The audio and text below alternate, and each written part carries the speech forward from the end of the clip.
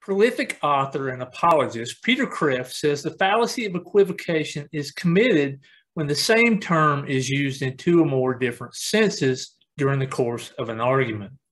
Now, a fallacy is an error or a mistake in the reasoning process. Would or could an all-knowing God make such a mistake? Obviously not, but this is precisely what Allah does while arguing against Christianity in the Qur'an.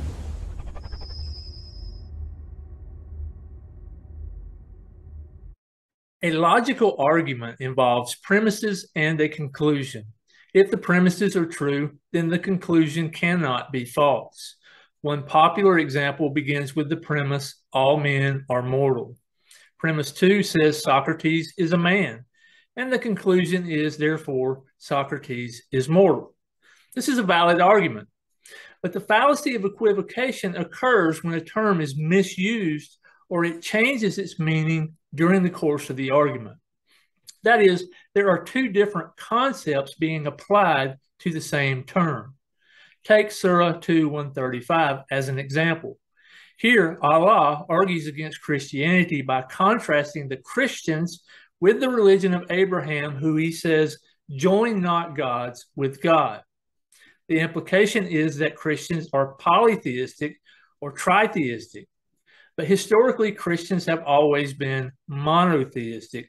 That is, they worship one God. So the Quran is arguing against Christianity while misrepresenting what it means to be a Christian, and the argument is fallacious because it's built on these two contradictory definitions. The Yusuf Ali commentary on the Quran attempts to strengthen the argument by saying the Christians invented the Trinity or borrowed it from paganism, but we, that is Islam, go back to the pure doctrine of Abraham to live and die in faith in the one true God. End quote. First of all, notice how he practically admits he doesn't really know how the doctrine of the Trinity transpired, but they must have either invented it or borrowed it from pagans.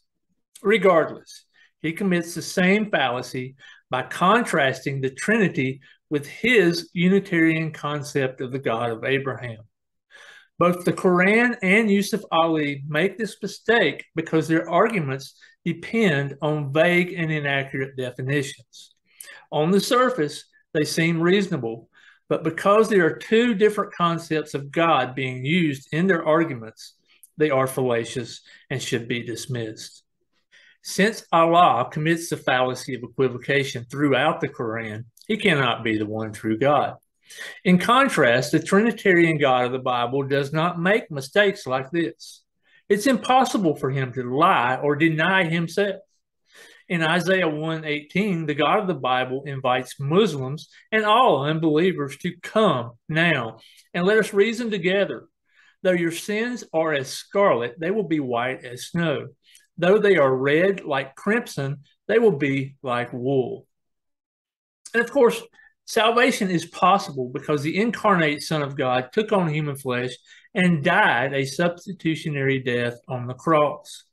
1 John 5:20 says, we know that the Son of God has come and has given us understanding so that we may know him who is true. And we are in him who is true, in his Son, Jesus Christ. This is the true God and eternal life.